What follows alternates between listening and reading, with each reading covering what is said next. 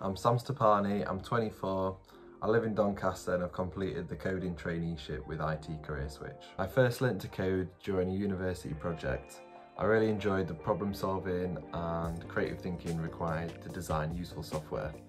After graduating from uni in chemical engineering, I worked for a trailer manufacturer where I started to sway towards software-driven projects, and that's when I realised I wanted to pursue a career in software development.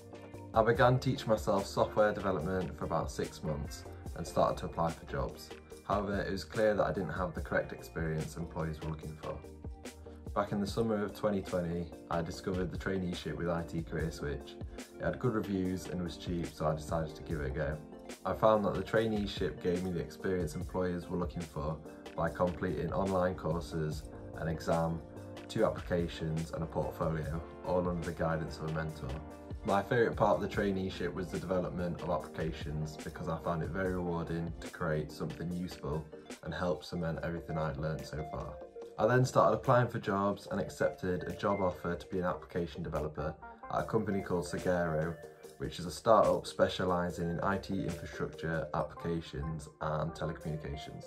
My day-to-day responsibilities include being in meetings to understand customer and software requirements for ongoing and upcoming projects, end-to-end development of applications which include designing and prototyping, database design, software architecture, development and testing.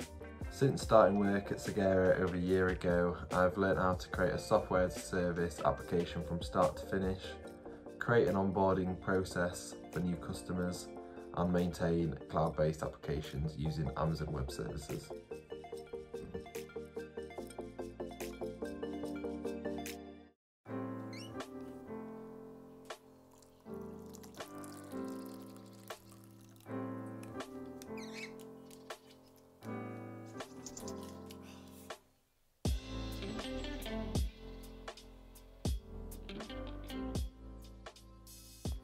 The first thing I'll do after getting to my desk is write a to-do list for the day to help keep me focused and stay productive. Then I'll go ahead and check my emails. Now I'll start work by updating a customer's web app that is designed to help manage telecommunications spending. I've created a program that automates the extraction, cleaning and ingestion of bills each month, so I'll go ahead, run the program and test the site to make sure that the reports are updated correctly. Next up is to create some designs for an upcoming application, so I'll stick on some tunes and use Figma to make interactive prototypes so customers can get a feel for how their app will look and work before production. Once it hits 12, I'll usually exercise at the gym or in the back garden with this little guy.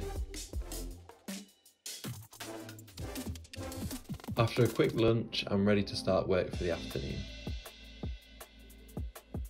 In the afternoon, I'll start developing and testing some new features for the app.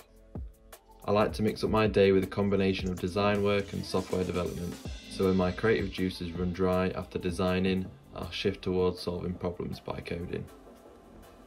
After a quick refuel, I'm in a meeting with my manager in which I'll present the prototype designs that I was working on earlier. We'll discuss amendments and new features based on requirements from the customer. Then it's back to coding to finish off the day. When it comes to my tech stack, I specialise in the Python framework Django for the back end and the JavaScript framework React for the front end. Here are a few other technologies I also use frequently. After work, I'll do some chilling, socialise, or maybe